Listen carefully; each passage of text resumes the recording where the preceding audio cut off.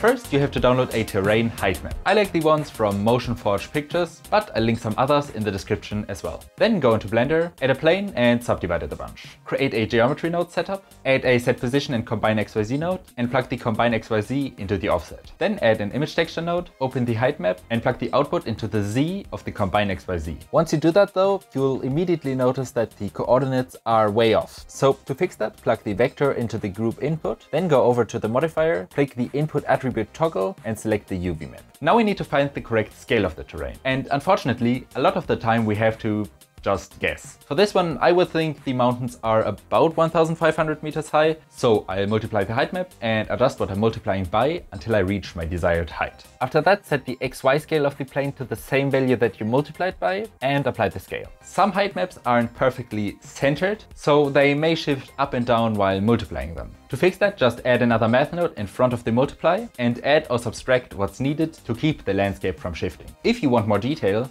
which I do, just add a subdivide mesh node in front of the set position and increase it as high as you can. Now with the geometry done, let's quickly go over the textures. So we will create two layers, rock and grass. First, mix together lots of grass textures using some noise, making sure that their color generally matches to prevent a splotchy look. To do this, you can also use hue saturation value nodes to adjust their colors. Then cranking the bump and reducing the specular to 0.01. Afterwards, do the same with a few rock textures, but for them leave the specular at its default. You will also want to switch the coordinates of all textures to object, reducing the scale and setting the projection from flat to box, as well as blend to 0.3. To copy these changes to all textures, you can select all of them, making sure that the updated one is active, and right-click, copy to selected. Note that sometimes you need to make the scale of the textures way larger than otherwise realistic, because else it can look a bit bad. Lastly, to blend the two layers, add a geometry node, separate the XYZ of the normal output, and use the Z passed through a color ramp to mix in the rock.